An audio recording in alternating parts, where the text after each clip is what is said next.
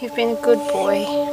Such a good boy you are. This is a very personal story.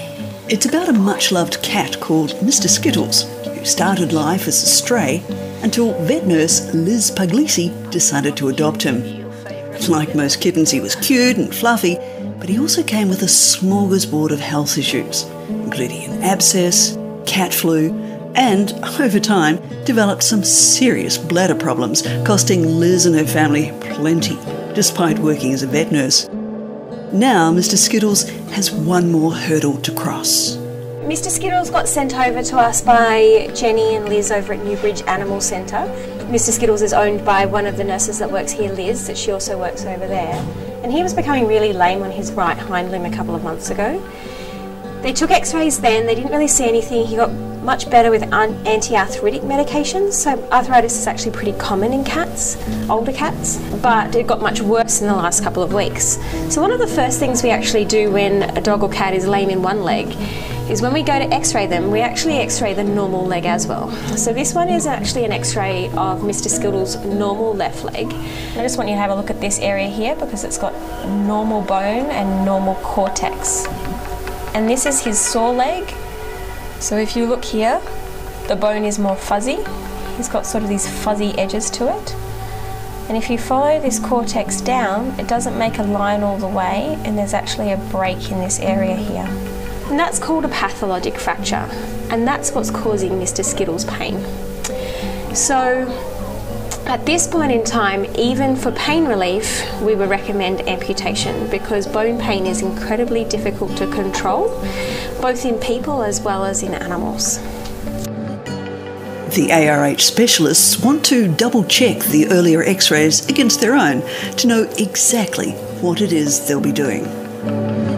So maybe Mr Skittles' cancer actually started in his lungs and went to his leg, and then his leg is actually the first clinical sign we've seen in him.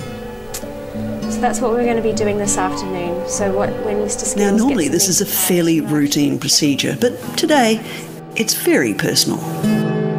The team discussed the options, including euthanasia. It's a tough call for Liz. After all, Mr Skittles is her baby. But it's the best decision. Once the go-ahead is given, Mr Skittles is prepared for his operation, with vet nurse Casey clearing the area to be operated on. The big trick is not to leave yourself too short for skin. And you're going to make 2 incisions, curving down the thigh and back up to a point. A few basic principles with amputation. If you're taking a leg off because of a tumour, you'd ideally take the whole bone rather than sort of cut a bone high up away from a tumour. The bone, our tumour's down in the tibia, so that's not an issue. We're going to take the draining lymph node that is enlarged in the process. Generally you want to be taking nerves higher up and blood vessels lower down, but usually there's a fairly obvious place where you do it. We like to block all of the big nerves with Marcaine. Sometimes we use a regional anaesthetic like an epidural. With this one we're going to directly inject into the big nerves we come across with a long-acting local anaesthetic. It'll give us probably a good 8 hours. We usually don't cut the bone at this stage. It's one of the last things we do, but we're going to be aiming to cut the bone fairly high up. We could take the hip, sort of disarticulate the hip, but you find that that's a little bit more work in terms of there's more bleeders. I don't know that there's a huge advantage. Generally we're going to be taking a lot of the weight of the leg. If we're not likely to use a prosthesis, and prostheses are a bit topical, there's probably will be some situations where a prosthesis might be worth thinking about, but on the whole, because they're getting around pretty well, we don't worry about it. The prosthesis in humans, you'd try to leave as much of the leg on as you could for the possible application of a prosthesis. In dogs and cats generally, I think you're better off to lighten the load rather than leave a big stump, because generally they're not going to be terribly useful. Can you just put a bit of pressure on there? And do the same with the biceps to lower down. It's a bit. If you can cut a muscle close to its insertion, you'll find there's less bleeding sometimes is here, we're sort of cutting across more of a muscle belly. But if you can cut close to the tendon, there's less sort of ooze and seroma formation. Seromas after surgery are one of the more common, not disastrous, but probably more common complications we see. Let's just hold that up there.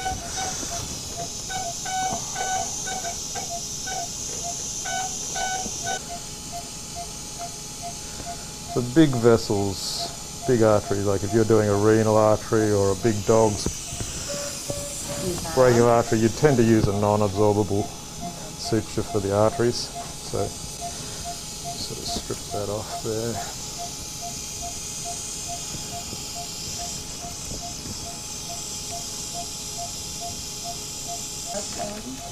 So here's our sciatic nerve. Just there.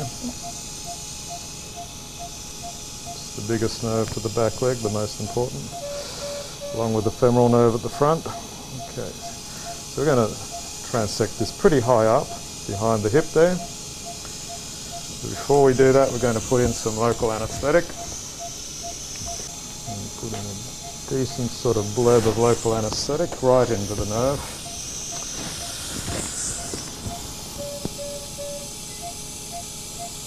I think it's a minor nerve there too. This will be the distal one we cut and leave with the leg, so it's just going around everything. Generally, for bigger arteries and veins, it's not a bad habit to get in the habit of doing them separately. There's this theoretical risk that if you ligate a big artery next to a big vein, they can sort of join up and form an arteriovenous fistula. It's sort of theoretical, sort of as a risk, but it's not a very common thing. Usually just as you're getting to the point where you think it's all done and dusted, you hit the one vessel you haven't ligated and it spurts royally, but that's still part of this system here. There might be a branch down in here. Let's have a look. Alright, so now we've gone around it. Can you just hold that up there? I don't really want to touch the lymph node too much.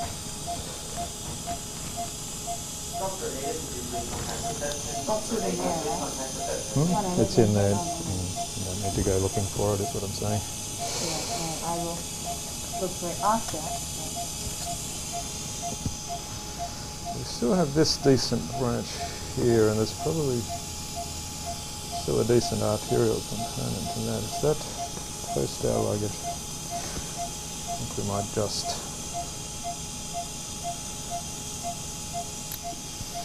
put another one around there for good measure before we cut that.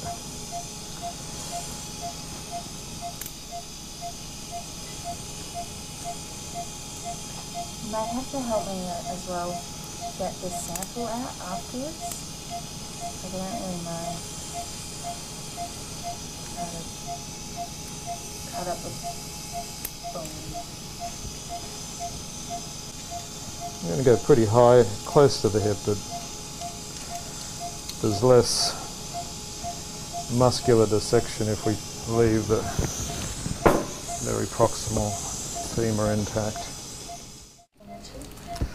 Personal preference really is no, they both cut bone in the same sort of way, it's just this one's more like a pen and this is more like a pistol grip. Makes you feel. Do you like spraying whilst? No. Well, see how it goes. If it starts to smoke, we need to spray it, but it...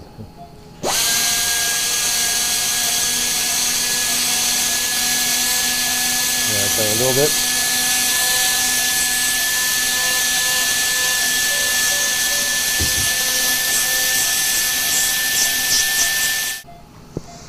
We might have one officer going in there, but that's our sample.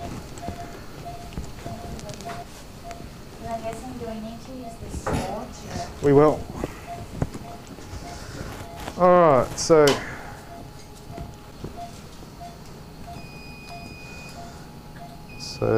basically you're going to join the muscles at the back to the muscles at the front, and the muscles on the side to the muscles on the outside to the muscles on the inside.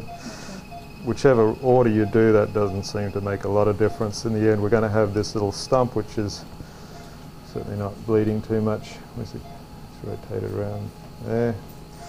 That's the cut edge. We're going to cover it over. Generally better to use the fascia if you can than the muscle.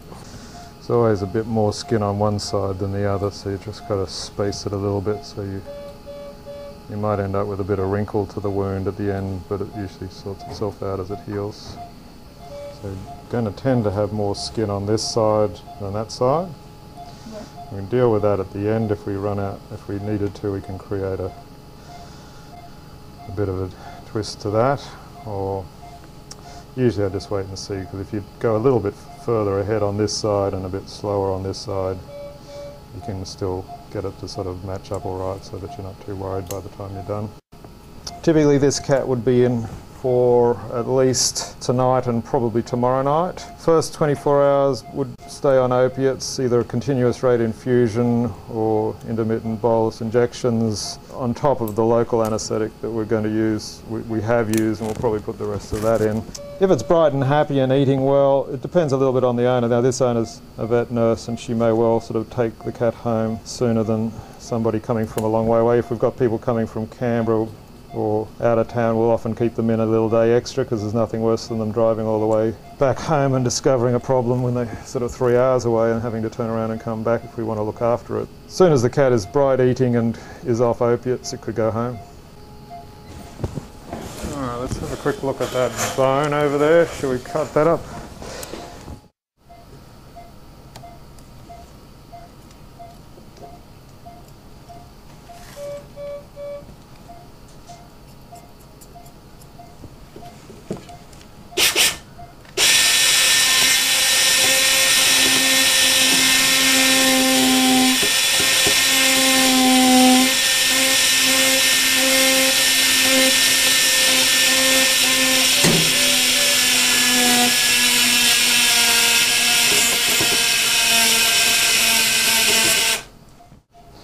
It's tumour.